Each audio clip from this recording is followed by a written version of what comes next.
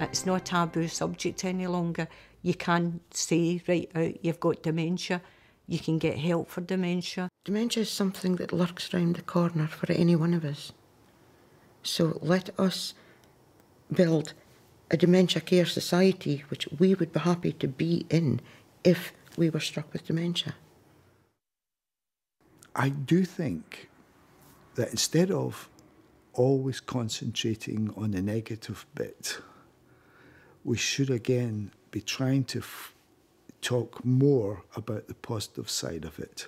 We should be saying people do get dementia, but they can lead happy lives and independent lives if the following things happen for them, and show all the positive things. My life's still the same. I still go on my walks with my dog, look after my cat, see my friends. I think it's important that I do as much as possible for myself, for as long as possible, for my self-esteem and probably my pride in me. My perception now is that nobody can say that's dementia, because it's what's happening to the person who has been diagnosed, and it's unique, it seems to me, for every single person.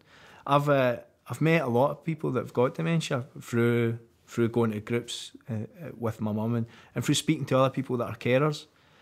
And we've all got experiences that are in the same ballpark, but it's all different players. They all do different things. There's similarities, but everybody's experience is unique. And I think that's one of the problems, maybe, that you sort of pigeonhole, you know, that's dementia and this is what it's going to be like for you, and that's not true.